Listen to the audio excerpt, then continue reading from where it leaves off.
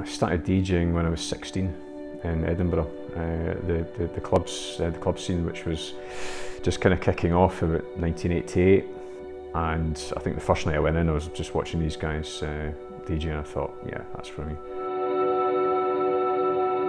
Scottish guys don't smoulder, we tend to, we're a bit dance sometimes, so that's been quite difficult, isn't it? In fact, that's probably been harder than the dance itself, is kind of getting that Latin mood.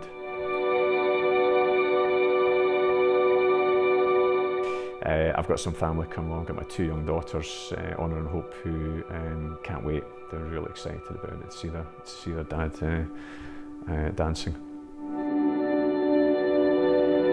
We do a lot of fundraising through my employer at Santander, and I think the big thing about that is finding out where the funds you raise, how it's actually used, and where it goes to. So this makes quite a difference, knowing exactly where the money's going.